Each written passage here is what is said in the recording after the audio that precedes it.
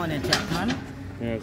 So, Ms. Jackman, you were telling us about some of the issues that you are currently undergoing since the eruption. Yeah, well, the first day the volcano erupted, they break my place, they break into my house, get into the shop, steal liquors, dry groceries, and different things, 1 and 2 different things a thief. Alright, so looting has started to some extent? Pardon me? There has been some looting to some extent? Yes, yeah. Okay. So I just come back now in London to grab some stuff for my child, so to go back out. Okay. In Argyle. So when you heard the news to evacuate, I mean, was it enough notice? How much were you able to grab? Well, it was enough notice because they tell me to evacuate the day before, but I did not go because I don't have nowhere to go. So I decided in the morning that I will wait until the volcano started. So when I was behind bathing, I hear something rolling. I said, no, volcano, this thing start. And when I finish bathing, I organize my baby, put 2 more things in the bag, like milk and stuff for my baby, stuff, and I run with my baby. When I was running, stone begin to fall. When you say stones? I mean, stone, fine stone, fine brick. Stones. You understand stone, brick, some people say brick, so yeah. Start to catch, hot, burn up the skin, whatever.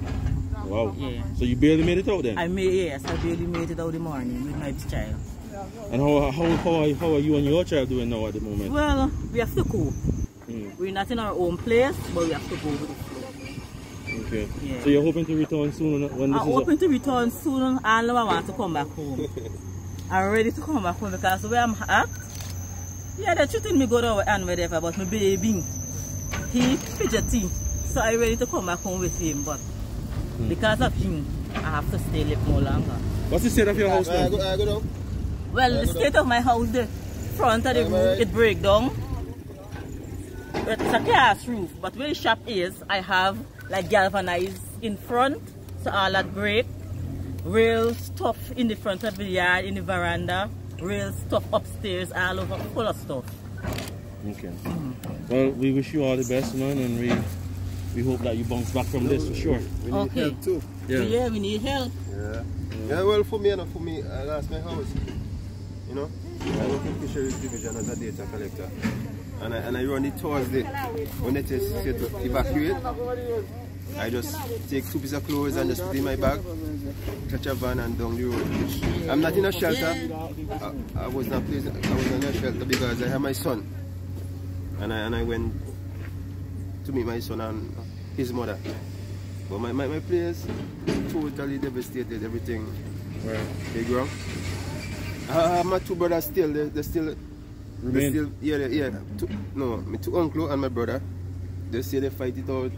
From since Thursday, they just fight it out, the whole, everything. No water, but they will cope, they're survivors, you know, man. Yeah. You understand? And most thing I prefer right now just to get assistance from the government or anybody. You understand? My name is Francois. If there's anything I could assistance anyhow, I appreciate it.